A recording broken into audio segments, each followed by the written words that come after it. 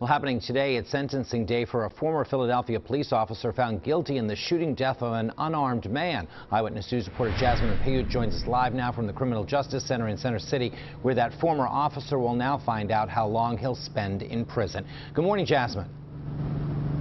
Good morning, Jim. That sentencing hearing is set to take place here at CJC around 9 o'clock this morning. This is the first jury trial conviction of an officer for an on-duty killing in Philadelphia's recorded history.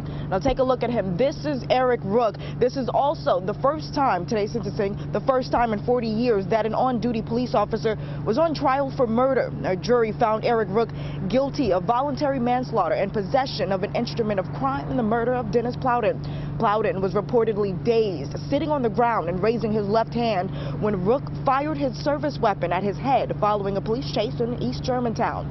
He was unarmed. The jury deliberated for a little more than 2 days before handing down their guilty verdict. We're told the family of the deceased will be present today for victim impact statements.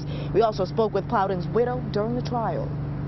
We've been waiting a long time for this day to come, and it's finally here. But, we're just hoping that things, work out in our favor and that Dennis is able to get some sort of justice in his absence.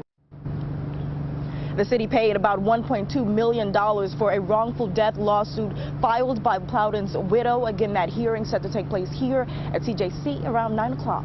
We're live. Jasmine Payoute, CBS 3 Eyewitness News. All right, Jasmine, we'll be checking back with you later this morning. Thank you for that.